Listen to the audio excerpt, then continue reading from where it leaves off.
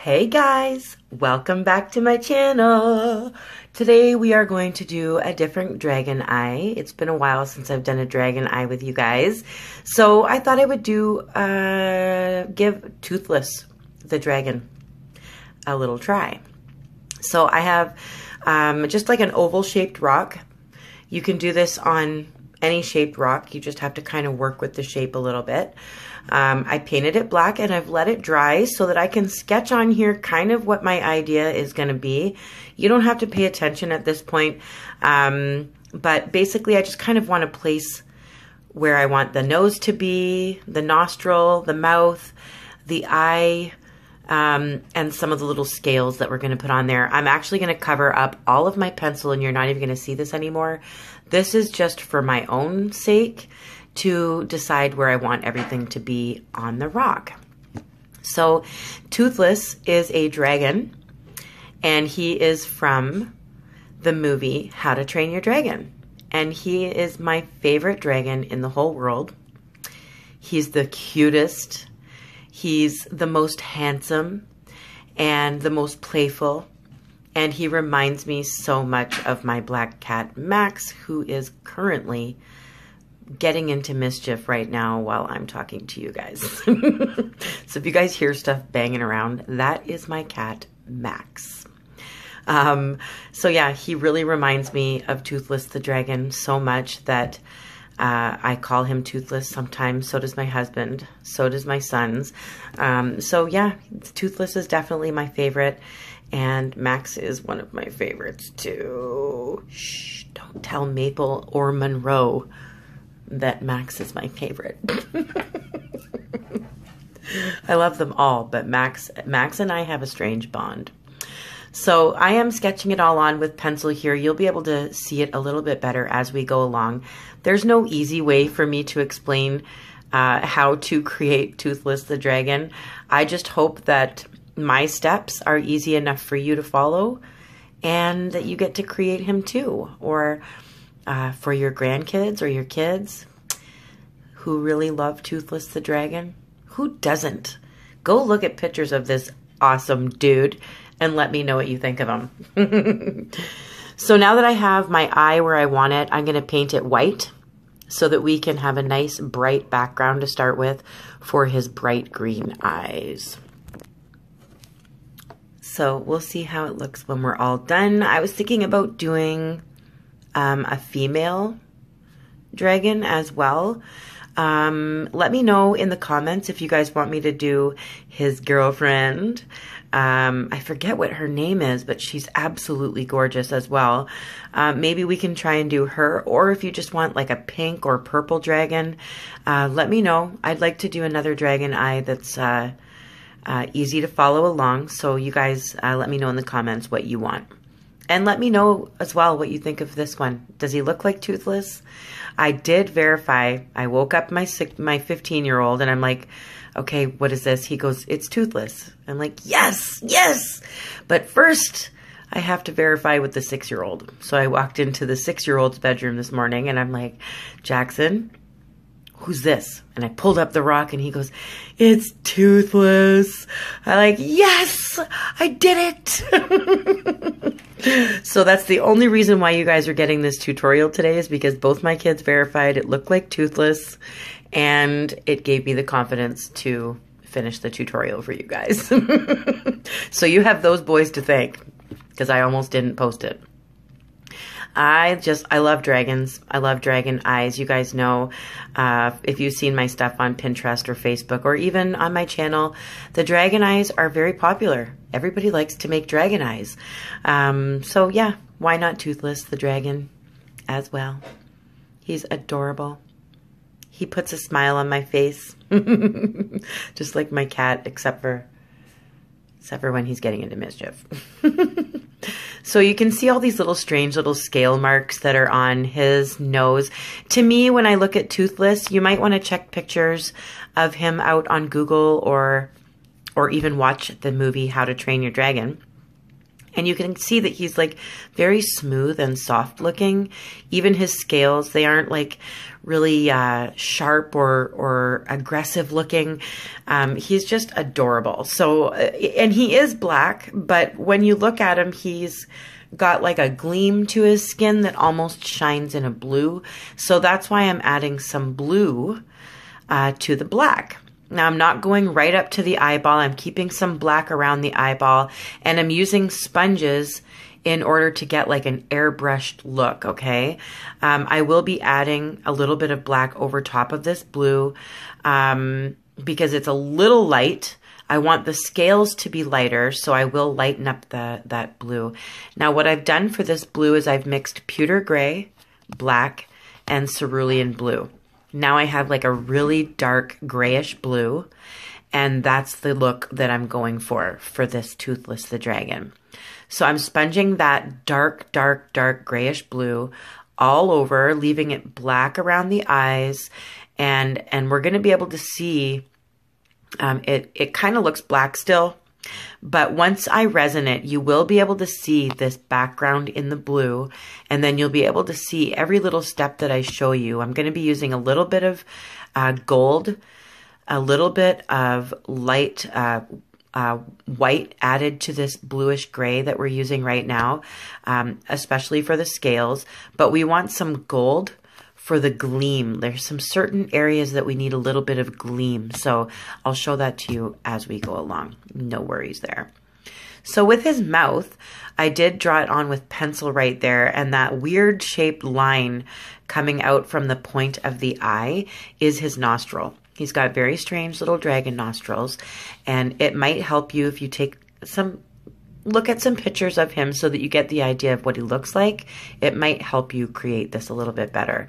This line underneath here that I'm working on, that's his mouth. So you can see a line very close underneath that white eye that I've got there in pencil. And what I'm doing is I'm lightening underneath it just a little bit, and then I'm going to make that line really black. So I'm going to go in with my lining brush and with a sponge to make it look like that lip is shaded a little bit. And I hope to God you guys can understand what I'm talking about, and just watch what I'm doing. And I hope that this isn't a waste and that you guys can actually do this with me. Sometimes I just can't find the words to explain how I'm doing this. So I'm going to blacken underneath the nostril line so it looks kind of shaded, but we'll be adding a little bit of gleam to that area. But that's his cute little nostril. And then his mouth, like I said, is going to be outlined with a nice thick black line so that it looks like there's a separation. But we do want it light. There has to be like some highlighting there. So I've added a little bit of white to my blue, gray, and black mixture that we made earlier for basically his skin tone. And I lightened it a little bit so that I could sponge it on underneath his upper lip here. And I'm blending it in as well as I can. I'm going to go back and forth with a little bit of the dark blue and add a little bit of the light until it looks like there's some shading and some highlighting there. So we want it to look like the mouth is separated, that there is a separation there. And it's not easy. I did have to figure out how to do this as I went along. So it's not easy, but if you lighten the bottom part a little bit at the edge of the lip, like I've done, and then you darken above the lip with the black, it does tend to look a little bit separated there. And I'm not trained in school for any kind of art program. So this is all just on my own, figuring out different techniques. And honestly, a lot of it is blending with sponges. So it's definitely something I recommend for this project, is if you have some sponges or some brushes that you can blend really well with. See, it looks kind of choppy right now, but I am going to be cutting that line like right now with black paint. So it's really dark right above that highlighted bottom lip. And like I said, you might understand why his mouth is where it is if you take a look at pictures of Toothless. It will start coming together. It looks like a hot mess right now, but I promise it will come together. If you kind of recognize this little guy when you saw the thumbnail, that makes me happy. So that's all I was going for, is maybe he looks a little bit like Toothless. So we'll see how it goes. This is my second time painting Toothless. I did paint one a while ago for an art show that I went to, and it was a big hit. I do have Toothless started on a canvas, but that was a couple years ago, and I have not finished it yet because I haven't had time. So I thought, well, you guys are bored at home right now. Maybe there's some dragon lovers out there who are wanting a new one, and who also might be fans of Toothless the Dragon. So, and little kids too that are home that might recognize this little guy. I tell you, if they tell you that yours looks like Toothless, believe them, because they know. These kids know. So here I have got a nice dry base coat of that darkish gray blue color that we created. Now I've added a little bit of white into it, and I'm creating some cute little scales on his face. Like I said, am self-taught, so this might not be exactly how Toothless the Dragon looks, but this is as close as I'm going to get. So I hope you guys love it. So just be random. Don't have any little scales touching each other. Just make little random shapes and form them up, going up towards above his eye, and a couple are right above, underneath his nose actually, and underneath his eye above his upper lip. Just try and kind of keep them sectioned together so they look like they belong together, like little puzzle pieces. And this is just kind of to give the effect that you see on him once in a while when he's like turning his face really slow, or there's a certain shade on him or a gleam from moonlight, and you can see these beautiful scales on his face. So I wanted to add them in there, make sure that he's not your regular dragon. So this one is a little different from my other dragon eyes that you've seen me do before, but hopefully he turns out cute. So I am using, now that I have 2 coats of white and it's dry on my eye area, I'm using lime green, and I'm using a sponge to make sure that I have a nice even layer. So what I did is I outlined, sorry, all you can see is my big fingers.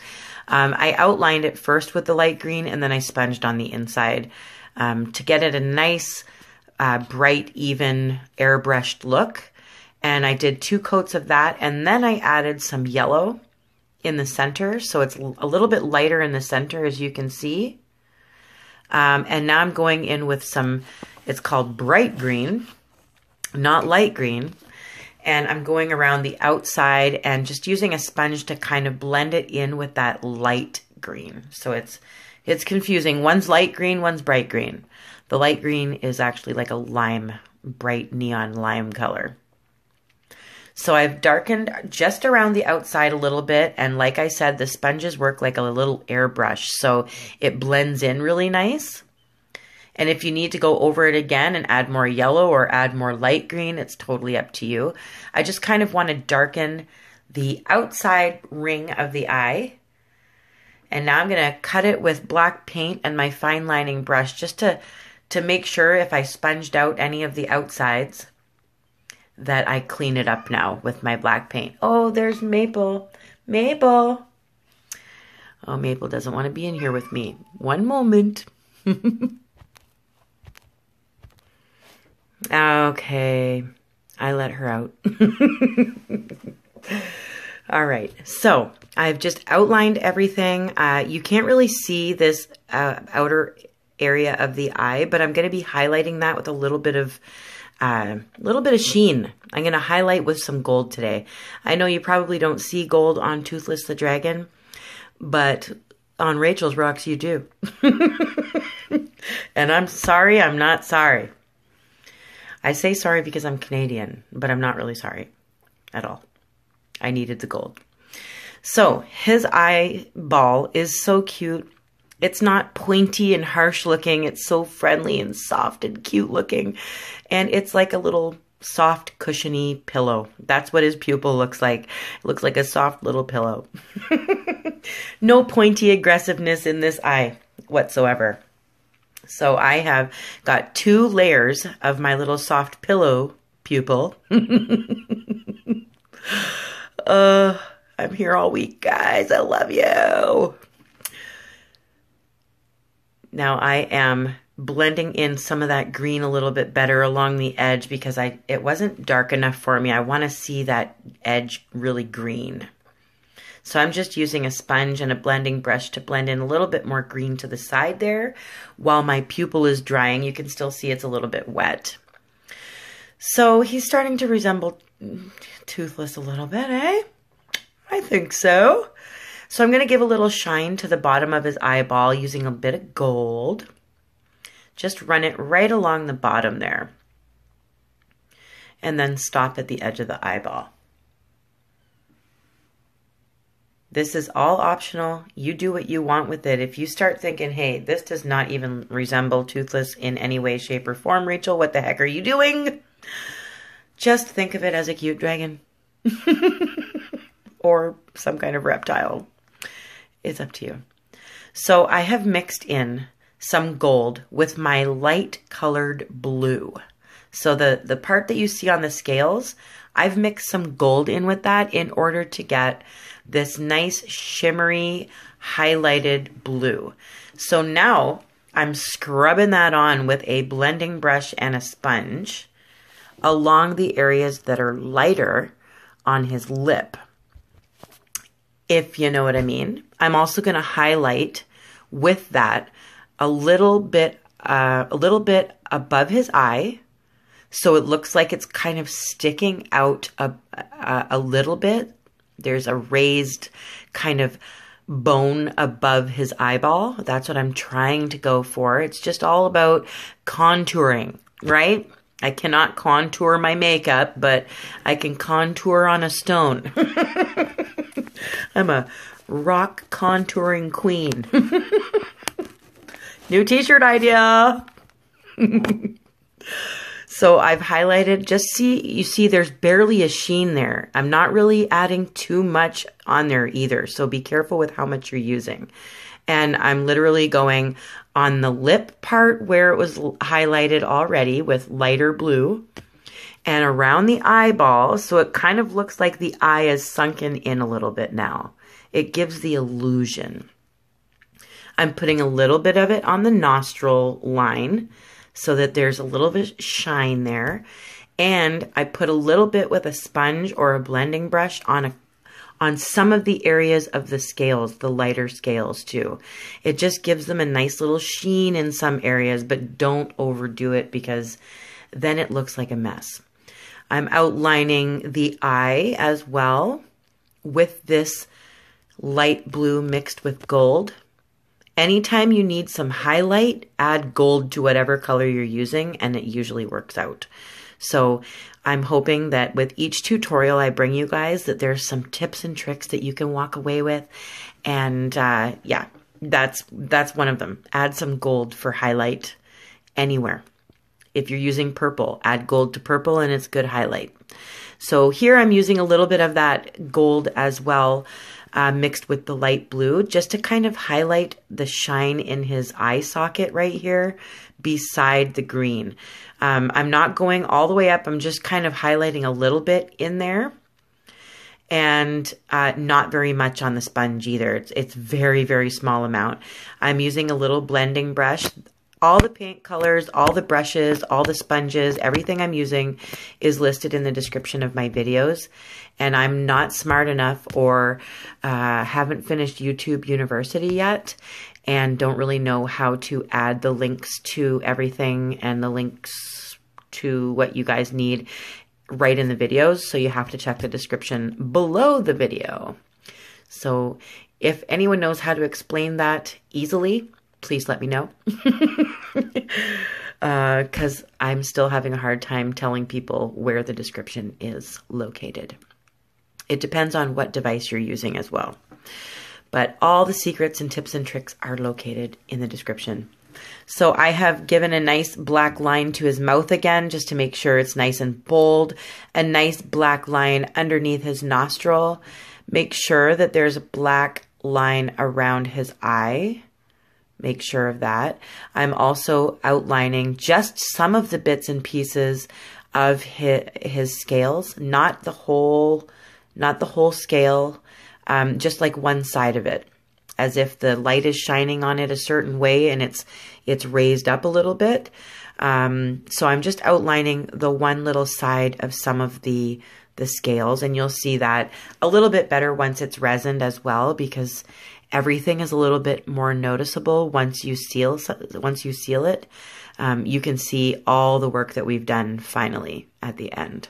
So you can even add like a metallic green little veins going through his eye, like I did on my other dragon eye tutorial. But I'm just leaving him soft and smooth and friendly looking. Makes you want to pet him. I want to give him a kiss. I love Toothless. Love him so much.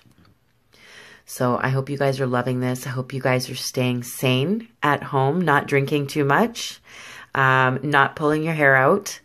And I hope that I'm contributing to you staying creative, and if not, entertained for short periods of time. I want to thank all of my new subscribers. I love you all. Thank you for being my rock through all of this. Pun intended.